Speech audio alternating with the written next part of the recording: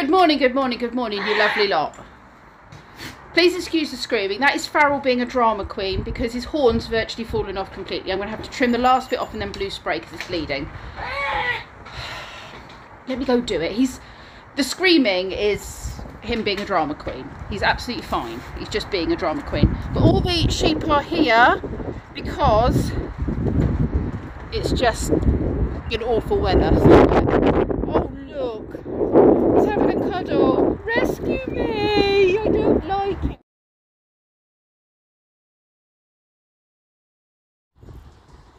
Excuse me, sheepy bums. I really need to get it. Oh, you've tipped the food over. Can I get in, please? You can finish eating it off the floor. No. Oh, God, you're too strong. Shit! Right. It's on the floor. There you go, look. Eat it off the floor. There's loads on the floor. Just eat that. We'll sort the rest out in a bit. Right, well, that took me 2 seconds to do. But obviously it sounded like I was torturing him. If you've got a gooey belly, don't look at this. Goat, stop trying to tip it over again. I'm going to show you basically how it was hanging on. That tiny bit of flesh there was holding it on. So it's gone now, thankfully, and I've covered it with spray. The next thing I'm going to do is scrape all this old food, poo and water off the end. Clear it up a bit. It's 11:30. Sheep are eating their hay. And I'm clearing up the mess. Pretty much done.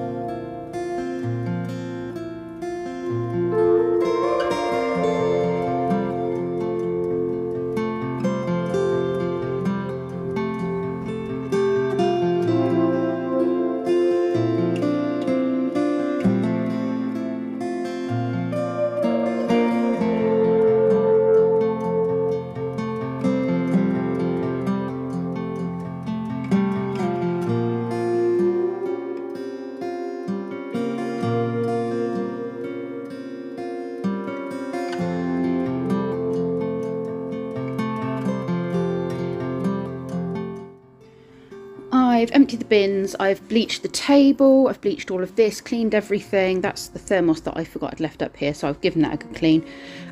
Bleached all of this because when we had a few weeks back there was a bit of a hot chocolate goat incident and it spilt everywhere. Emma kind of quickly wiped it up, but we were in a rush and the goats were causing chaos, so it never got properly cleaned up. So there was a lot of sort of mould and stuff growing on things. Pulled all of these things out, wiped all of that out, sprayed it because there was also rat wee, which I'm assuming is because they, you know, were licking up all the hot chocolate. So everything's had a bleach and a spray and a clean. I've put that bin on top of that bin so that the goats don't get in and eat the food. I've got 2 bags of rubbish here which I'm going to take and drop off en route to Emma's, but I'm going to go and find the rat poison and fill up all the bait boxes where I'm not quite sure where the bait boxes are. Look at the state of me. And in other news, my family are dropping like flies. I don't know if I said my mum and dad now have COVID, so that's Jackie, mum, dad, and now I've just been told Brendan's also got COVID. I'm surprised that Kenzie's tests are coming back negative, but having said that, I'm not sure our tests are in date, so I've ordered new tests and we're going to test ourselves. I'm meant to be working with Joseph on Friday, but we've decided to push that back a week because he's vulnerable.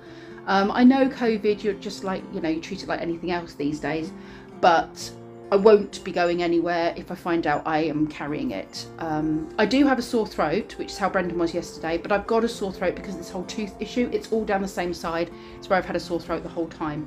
So I don't feel any different than I have been feeling with this tooth situation. Anyway, let's go find the rat bait. I don't know what that is, but whatever that is has got a load of mouse poo in it, and so whatever is all over this is covered in mouse poo. Look, there's mouse poo all over that. Where's that all come from? Right, okay. I'm not going to tidy up in here today. I've already been up here 2 hours. So I'm just going to find... Where did I put the rat poison? I suspect I put it up somewhere high and safe. That sounds like a me thing. Did I leave it in here or did I have it in the other room? Right, I'm going to find the rat poison. I will come and do this room another day. Because, yeah, I want to go home and see if my COVID tests are in date and whether or not I'm likely to infect anyone if I go anywhere near them. I had Nelly and Ziggy trying to drink from the hose pipe. You slurping. They like the fresh water. I've just scrubbed out the bucket and made it all nice and really fresh for them. Silly things. The dogs are about to get a bit of a hose off as well, which they're not going to like. Autumn slurps. You boys are not going to like it, but I'm going to give you a bit of a wash before you leave, just under your belly. Nice? Is that good? Oh yeah. Fresh water, my girlie. Fresh. I'm all showered and feeling a lot more human again. I ended up being up there about 3 hours in the end, just sort of cleaning up and hanging out with the sheep and sorting things out.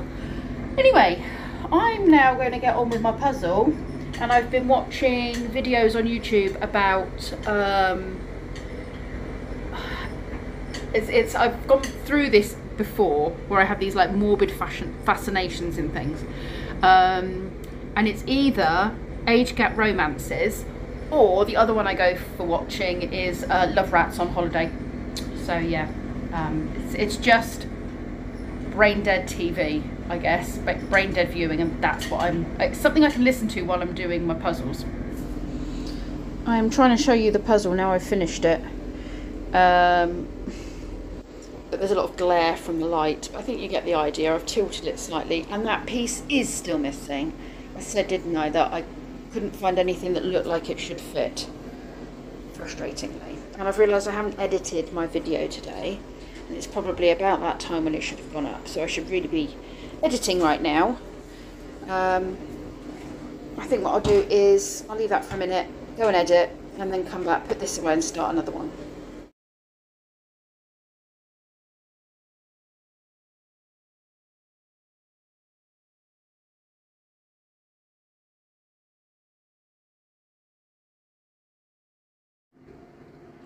I have a similar thing going on here with my lights and my candles, my little tea lights. This is my salt lamp that has fallen apart. I've got my lamp over there and a candle there. Continuing on the naughty food, Lee has cooked burgers and waffly chips. It's just gone 8 o'clock in the evening and I'm going to start my new puzzle, which was this one that I bought at the garden centre in the sale. I'm going to do that one now. I don't have any COVID tests, but I couldn't really taste any dinner. And now I'm thinking about it, I can't really taste anything. There's slight hints of things occasionally. I guess we'll find out tomorrow when the tests arrive and I take one. Watch this space. Right, you lovely lot. It's 9:30. This puzzle is actually quite complex. There's a little village scene. It's probably Not easy for you to see on this. It's probably not oh, there, that's better. That's showing it better. Lots of tiny little details like the boundaries here, the buildings, the edges of the buildings, the stars, these hedges. It's on different layers. There's like hillside, and then there's the stuff in the foreground here. And then there's rabbits over here, and holly, and a Siamese cat sort of up there, his ear. And then down here you've got another rabbit. And then you've got a different type of wall. And then I've got a whole array of reindeer across here.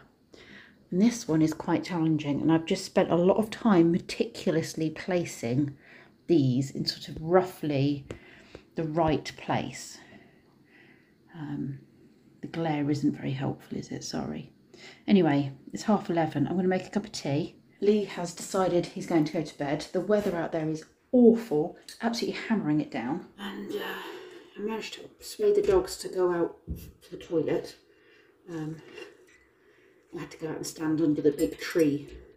I'm quite glad the tree's got as big as it has out there, actually, because it provides a really good spot for standing and persuading the dogs they need a wee without getting absolutely drenched, which was the case when we had our staffy 10 years ago. That's how much the tree's grown. Anyway, I'm going to take my tea. I'm going to go and play some of my games online, brush my teeth, and get ready for bed.